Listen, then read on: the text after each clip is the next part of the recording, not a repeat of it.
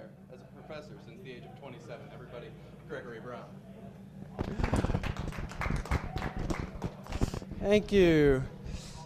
I'm going to talk to you today a little bit about the game of life. The game of Go? No, Go is elsewhere. No, this is the game of life. This is a game, some of you may know exactly what I'm talking about already. But if you don't, I'm going to walk you through some of the basics just so that you have some idea. If you don't know the basics, you're going to be completely lost for the rest of the talk, so I'll go through it. This is a Cellular Automata game that was designed by John Conway, who's a mathematician in Britain in about 1970. He proposed it to Martin Gardner through one of the periodicals. And at the beginning, he was doing it on sheets of paper and doing it out by hand. Now we can do it, thank God, with a computer, so we can go through many thousands of these iterations without hurting ourselves. It is a zero-player game, so it's sort of a funny game in that nobody really plays. You observe it, really. It is deterministic. That is to say, when you have an initial state and a set of rules, you always end up with the same final outcome. Our world consists of cells, which are represented here as just a grid. And if it's white, it's dead. If it's black, it's alive in this setup here. You apply rules to each cell, and that determines whether it is alive or dead in the next state. And the process is iterated either until forever or until everything dies. Well, who cares? Anyone interested in the ways that patterns and self-organization can evolve from the application of few simple rules? That's biologists looking at bacterium developing in a petri dish, urban planners, physicists, any number of people would be interested in this, because when you apply these rules, some patterns emerge which actually do resemble real-life natural phenomenon. And me, I'm sort of a strange, I actually don't come from the Czech Republic. I grew up in New England. My dad's a math teacher for 40 years. My mom was an organist, and I had two very strong streams in the house. I was always doing either music or math, and when I grew up, as much as we try not to be like our parents, I actually became the exact synthesis of both of them, teaching music. So just as a little more, let's look at the rules of how this works. As I said earlier, I don't know if you can see this. Well, can you see okay? So we have a grid. And when we go through a state, we evaluate 0, 0, 0, 1, 0, 2. We evaluate each of these grid points, and we look at its neighborhood. We look at all the things around it. If it has less than 2 neighbors, that is to say, if it has less than 2 cells around it which are alive, it dies because it's too lonely. If it has more than 3, it also dies because it's too crowded. If it has either 2 or 3, it stays alive. It's just happy. If it has 3 and exactly 3 neighbors, and it's dead currently, it comes to life. These rules are notated 2, 3 or /3. And there are some variations in this, so we'll see later what that notation means. So if we take a simple 5x5 grid, state n is what we have on the left. If we apply the rules to the upper left-hand corner, we see that it has just one live neighbor. So in the next state, state n plus 1, it's still dead. If we look at, for instance, the top middle, if we look at this cell right here, we see that it has 1, 2, 3. It's currently dead. It has 3 neighbors. So in the next state, it generates. Likewise, if we look at this cell right here, it currently has 2 live neighbors. So it stays alive. And so on. You just keep doing this forever. Any questions about that? Pretty straightforward. OK, so let's have a look at how this actually plays out when we throw this at the computer. This is a Java application called Golly, which is readily available. So this is our first state. And if I hit play, it will do this iteration forever. And let's just watch.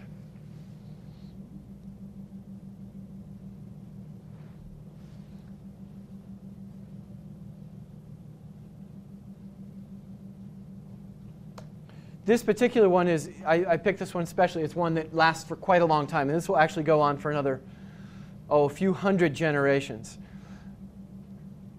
If we go in, let's do it a little, I'll choose a different one and go a little slower. You can watch it. Let's see, let's look at this one here. And I'm going to slow the control way down. Slow down.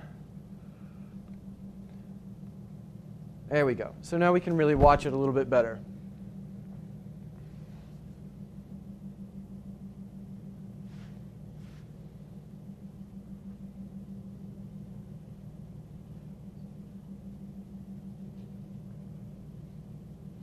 You can see that some of the shapes are relatively stable. Some of the shapes are relatively chaotic. And if we speed this up, let's see if I can hit the speed here. I guess you can't change. Oh, there we go, faster. You can see that. See the 2x2 squares, they're stable. There are a few other stable things. And then there's relatively chaotic behavior around it.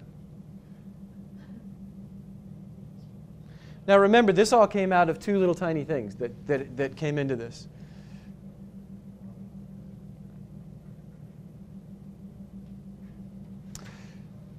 All right, so you get the idea. People have been fascinated with this for a while now, and actually there are long articles about different shapes that do certain things. You can actually create guns which will create, here we go, here's a very large situation. Can you see that? Those are tiny little cells. If we zoom in,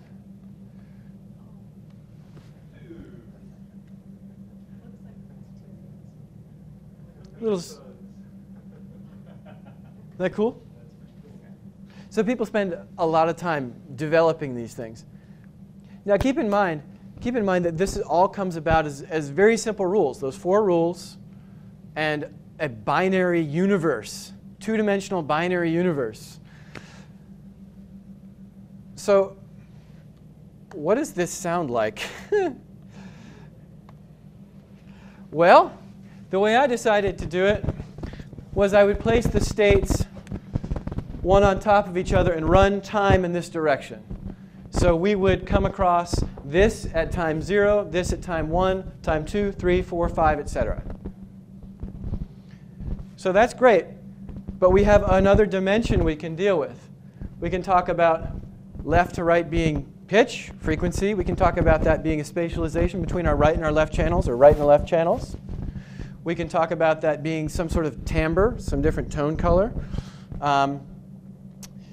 And there also, since we're dealing with music, we have the possibility of dealing with another dimension this way, so that each cell can not only be alive, but maybe have some other characteristics which interact. The first thing I did with this, and I'll play you, is just a basic 1 frequency. Each cell is either making a sound or not making a sound. And what that sounds like, let me go out and show you what it, here we go. This is just a simple processing. Do you guys know processing? Free program out of MIT. Processing is really good at just, you send it data. There's something called open sound control, which is network. It's just a network protocol for sending particularly music commands to one another. And the program I use for creating music sends OSC commands to processing, and it just spits out so you can see what's going on. So I'm going to actually run this in a different program, and we'll see the results in processing and hear the results over the speakers. Let's see.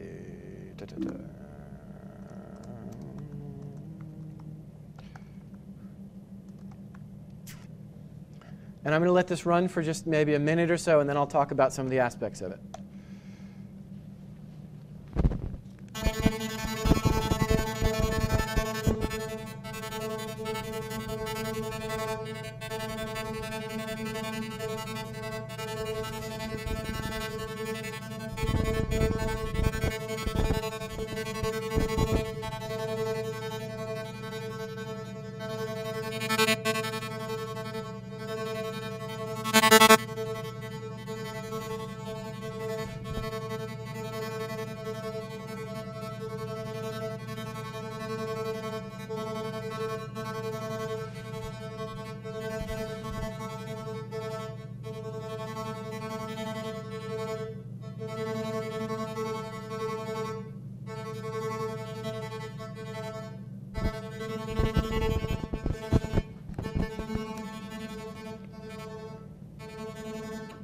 Okay, so that was sort of step one.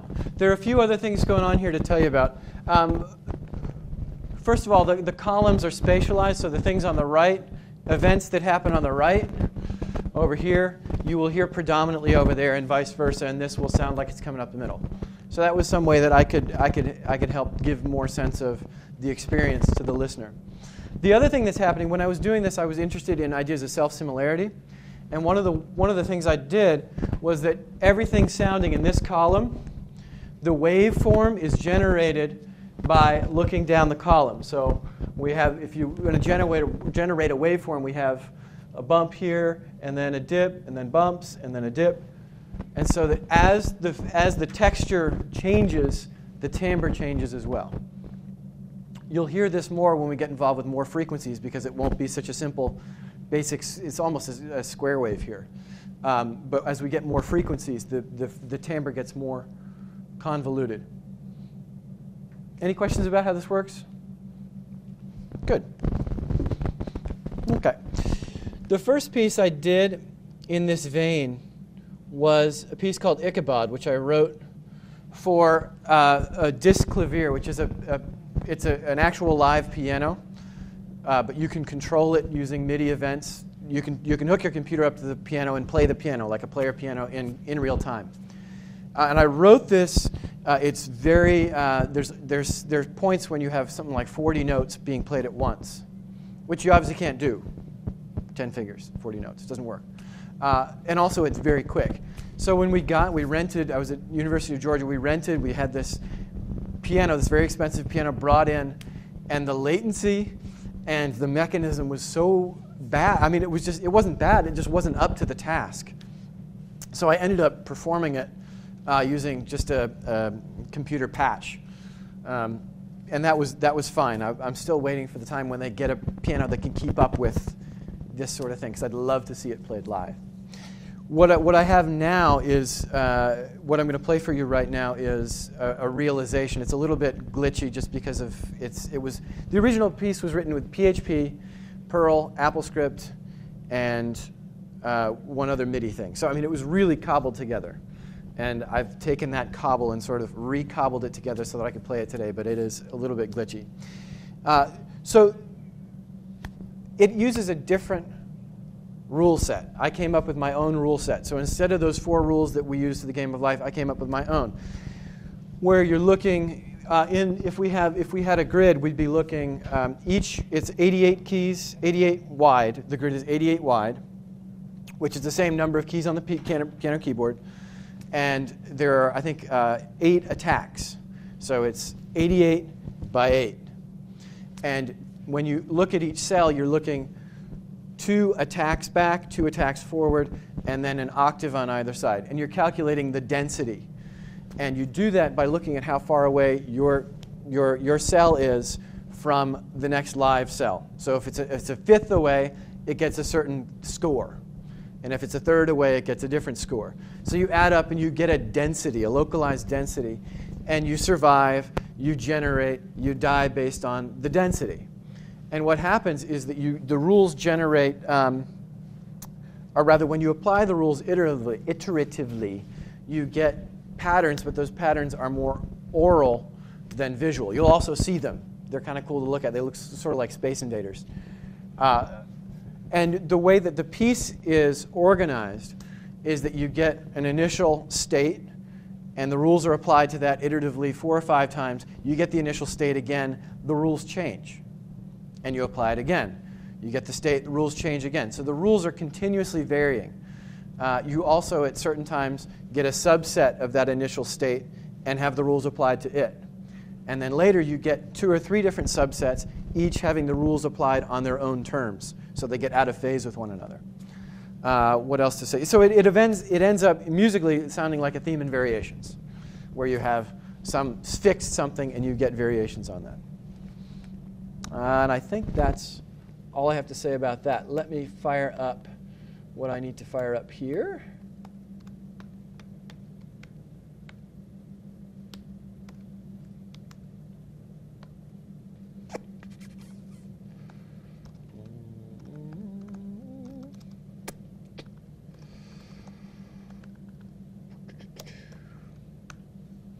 All right, and this piece runs about 5 minutes, and we'll watch the whole thing.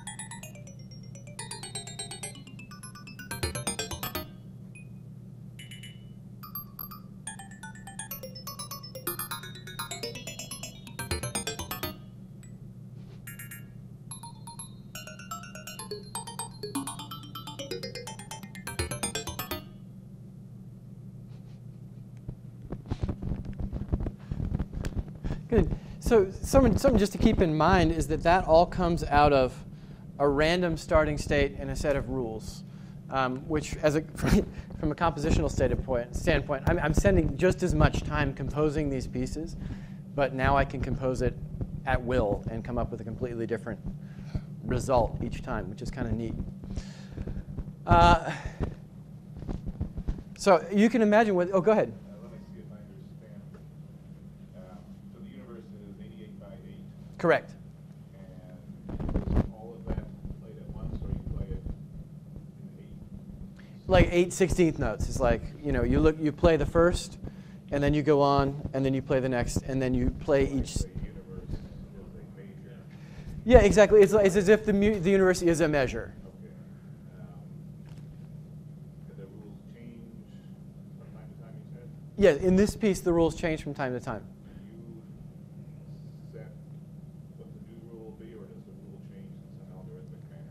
The rules, what happens in this piece is the minimum amount to survive and the minimum amount to generate gets higher. And so, or it gets low. I can't remember exactly. It changes, and it changes over time. And I think at the end it changes back as a way of sort of bookending the piece. One of the things, when I first did this, it was fascinating to me. I could just sit there and watch it for a while, but I realized that for a general audience, particularly an audience that was used to listening to music, I had to give it some sort of form. I had to give it something more. And the way I decided to do it in that piece was to formalize it almost like a theme in variations, and have the variations be variations on the rules. Does that clarify? I think so. Yeah. So when the rules change, you have said, I want it to change it this way at this point, and I want it to change it this way at this other point? Exactly. Okay. Yeah, exactly. Yeah, that's all set out. That's the form of the piece. We look at a later piece that's actually different. I randomized that. But you bring up a good point. When I first came to this idea, I figured, how do you hear this? I mean, this is a process. It's a process that we can visually see happening in 2 dimensions over time, but you can't hear 2 dimensions terribly well all at once. I mean, there are ways of doing it. You could have it spread out left to right and then loudness, but it doesn't give you any sense of depth, because if you have something that's loud here and something soft back there, that's really hard to understand. So the way I decided to come at it was by coming at it through time, using time as a dimension. And I think to my ear, it actually works okay. I'm very close to it. The human mind is actually very, very good at listening for patterns. And I'm working with a student right now who's working with Lorentz attractors and making sounds using Mathematica. Actually, you can make sound out of Mathematica, and sort of traveling around and using time, and also using left and right, loud and soft, and frequency for the 3 dimensions. And you can actually listen to the attractors as it goes around. You can actually hear it both in pitch and loudness and left and right. It's very interesting. But I wouldn't be surprised if we see people doing more of this, because the human mind, through ear, through your hearing, is actually very perceptive at picking up very subtle variations in texture, in pitch, picking up patterns. And in some ways, I'm guessing that there are data sets which are actually easier to hear than they are to see. And I wouldn't be surprised if we see much more of that now that we have the ability to very easily oralize data sets. OK, moving on. Where are we here? So I played you that basic version with the little blue dots. That's all well and good. I decided to add some more frequencies. So our starting pitch, our starting universe, now has pitches between low pitch and a high pitch. And as things are generated, they are generated close to what they're near. It looks around and says, what's near me, takes an average, and sort of inserts itself close to that average.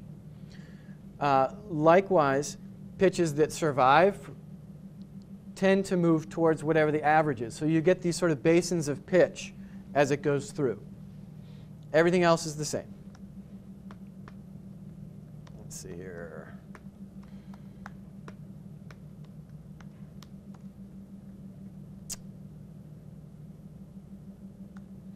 And I'll let this run for a couple minutes so you can watch it.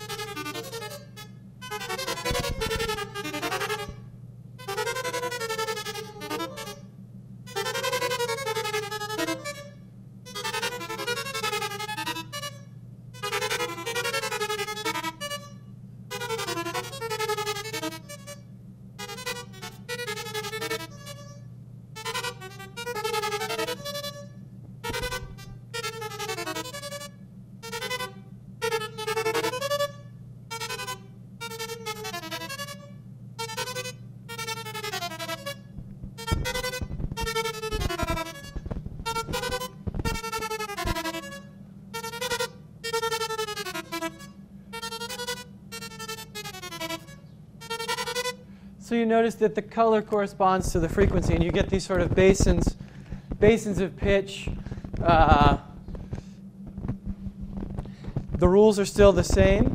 The universe wraps around the edges. I found that when you cut off the edges with such a small world, that the behavior around the edges it just wasn't terribly interesting. So I wrapped it around and made a torus out of it. You can see that as a musician, one of the things that interests me very much is that we hear rhythms developing, we hear melodies developing, and these sort of there are some static elements that you see, and they come back. They form a sort of musical basis. One of the things about music is repetition. And we hear this repetition. We hear things repeating. You also can see things moving, and they crash into the things that we get.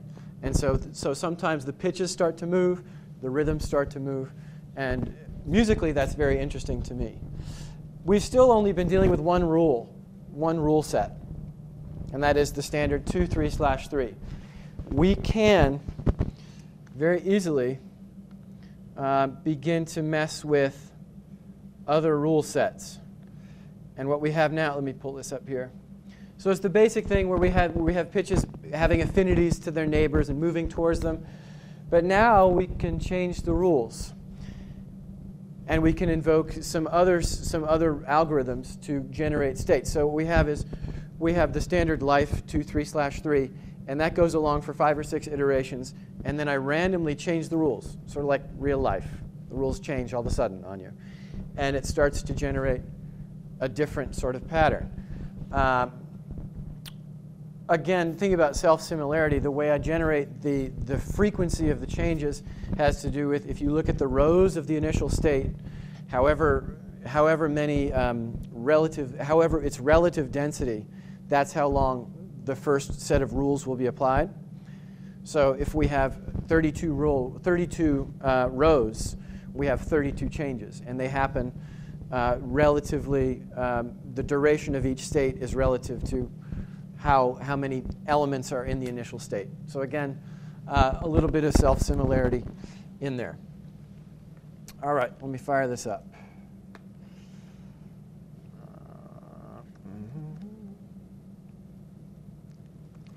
And I'm going to let this one run for, I think, about 4 minutes until it dies after 4 minutes.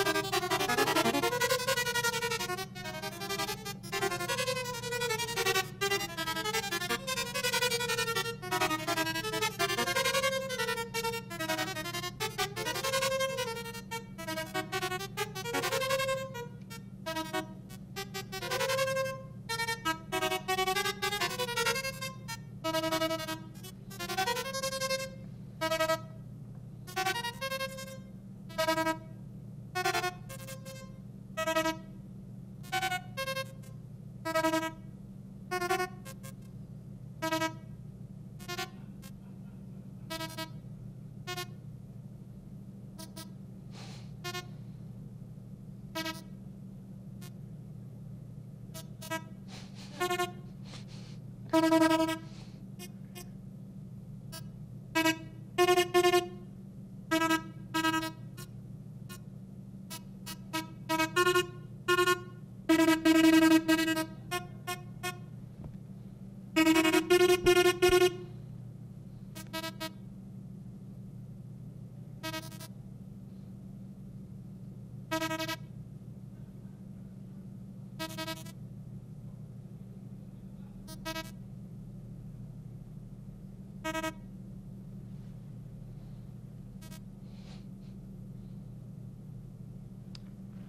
right.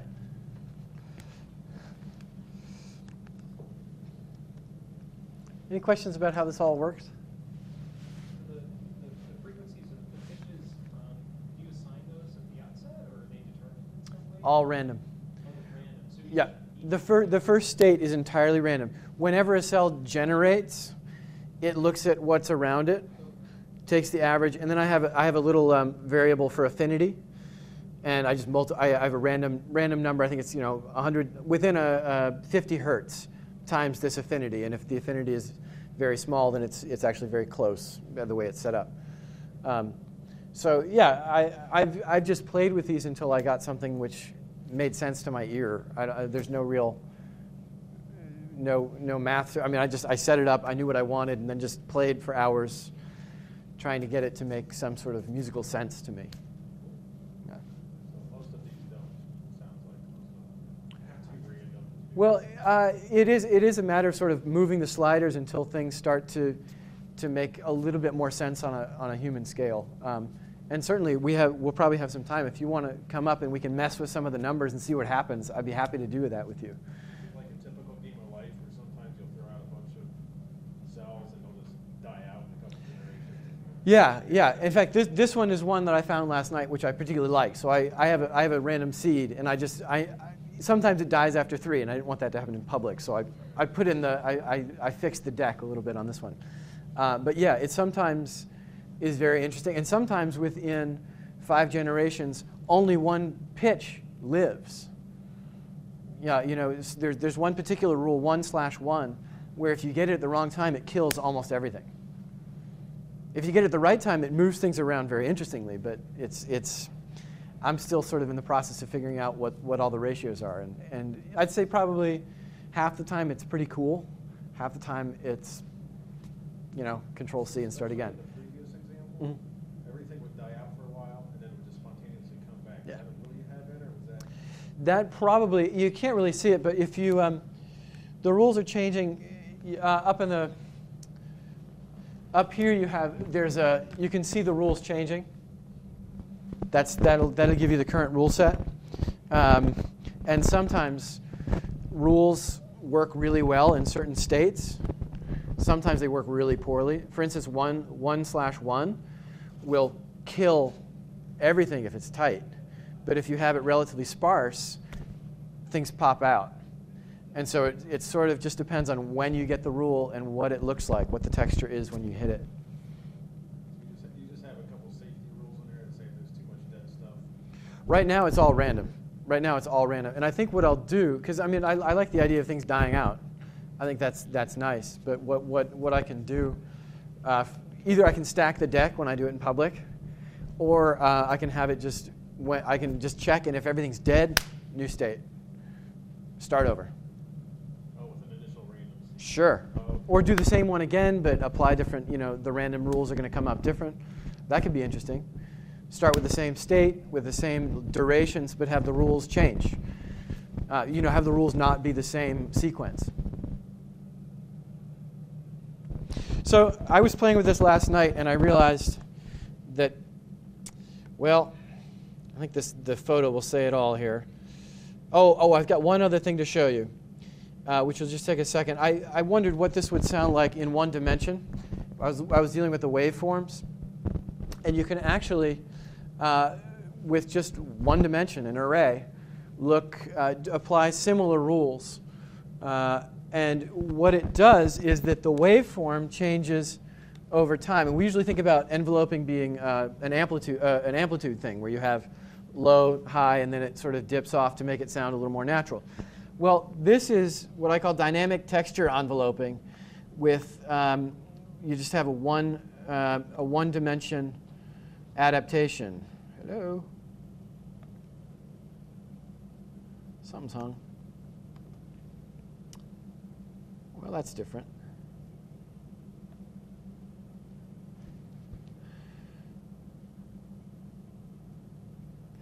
I am hung, it looks like.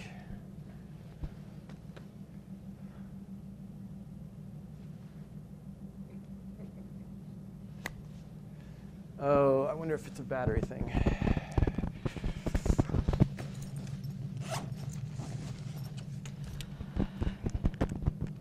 Oh, are we back? Nope.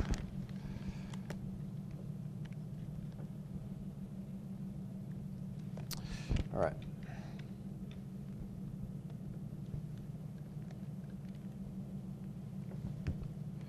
Well, as they say, that never happened before. And I mean that.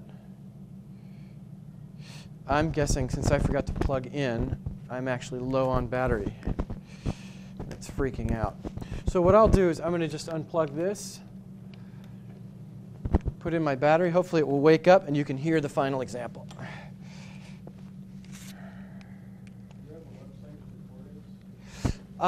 I do. It's a little bit of a mess at the moment, but I'll put that up. Oh, I just took it down. It's GregoryWBrown.com. You would be surprised how many Gregory W. Browns there are in the world. I went originally for Greg Brown, but it turns out he's a folk singer in Iowa City. I went for Greg W. Brown. G.W. Brown is some lawyer in Texas. And eventually I had to go out for the whole 9 yards. So it's something like 18 characters, but it's mine, all mine.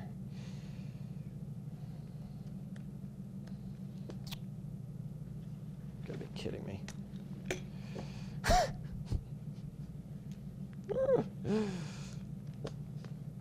Okay, well, I'll take questions while that's rebooting. I have not. I have not. This has been sort of one of my little quirks. I'm presenting a version of the thing I just played next week at a concert. I teach at the College of Worcester, about an hour and a half south of here. I'm having a concert next Thursday night. If you're in the area, I'll be performing that piece. But other than the other one, which was performed, the one with the player piano, that was performed at Georgia about 4 years ago. But other than that, no, none of it's been published. That'd be interesting, though. Who would read such a thing?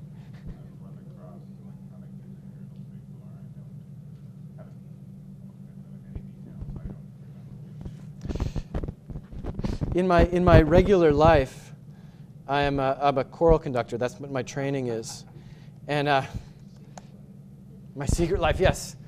By day, mild-mannered choral conductor. By night, electronic beep boop maker. How long have you been at Worcester? As a 1-year position. Oh, Yeah. okay. So, yep, I conduct 2 choirs and teach composition and electronics and music technology. Before that, I taught at the Putney School in Vermont. Before that, I was at the University of Georgia, doing primarily choral conducting. Yes, a troubadour in the old sense. Dr. Meg Shadle later, she's a professor of electronic music at SUNY, I think. Oh, great. I'd love to. SUNY Stonebrook, so she may know some journals that you could get on board with here. Well, I would be curious to do that. All right, we are back in business. Sorry for the delay. So again, this is texture enveloping, or that's what I'm calling it at any rate. And it is set up to run through a MIDI keyboard. Obviously, I don't have a MIDI keyboard here, so I'm going to run it just off of my laptop keyboard. But you'll hear how, when you apply the rules, the states change, and so the waveform changes right with it.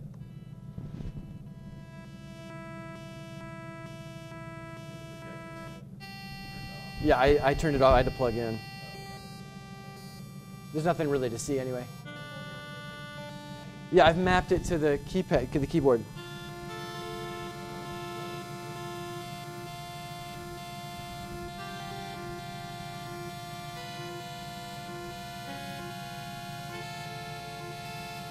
So again, it's just simple rules, a random original state. This time I think it's an array of 36 floats. and I generate a wave off of that, and away you go. So that's something I've just been playing around with. Right now, the computer I'm working on can handle about 3 or 4 notes at the same time, or else it starts freaking out. Oh, it's behaving today. Sometimes it freaks out when you hit 4, so it's behaving. Good. A stronger computer could probably take many, many more. And the last thing, any questions about that? If you want to come up afterwards and play with that, you're welcome to. I've got a little, what I call a oscilloscope, which shows you what the waveform should look like. The last thing, I was playing around with this last night and realizing that I wondered what it would sound like, what the previous thing would sound like with a backbeat. And so I took James Brown's Funky Drummer and stuffed it in the background. And it actually sounds pretty good, believe it or not. So we'll go out on that. Oops, come on now.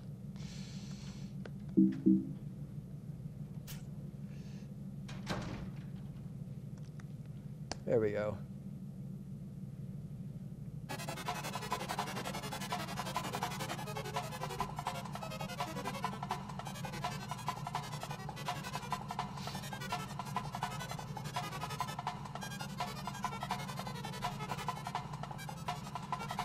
All right.